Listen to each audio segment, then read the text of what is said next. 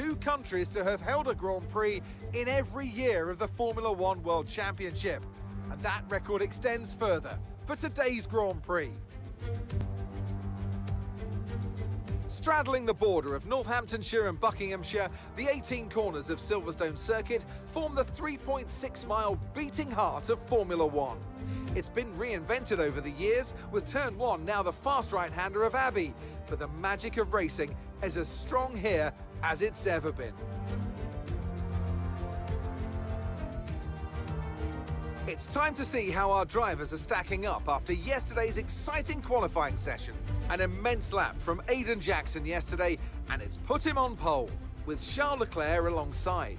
Looking at the rest of today's grid, we have Schwartzman, Ackerman, Devon Butler and Albon, Richard Verschoor and Alpine, Drugovic and Jem Bullock-Bassi, Liam Lawson, Novalak, Ayumu Iwasa and Joe, Nissani and the reserve driver, Logan Sargent and Jehan Daruvala, Teo Pourchaire, Davidson, Halger and Amaury Cordeal.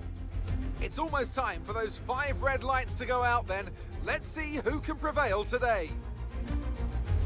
Anthony Davidson joins me once again in the commentary box, and it's fantastic to have you with us here, but I'm curious, as a man with experience out on the track, how do you stop those pre-race nerves from becoming overwhelming when you're lining up on the grid? Well, I imagine they'll be starting to feel the adrenaline as they anticipate the rundown into Turn 1, a bit like preparing to go into battle.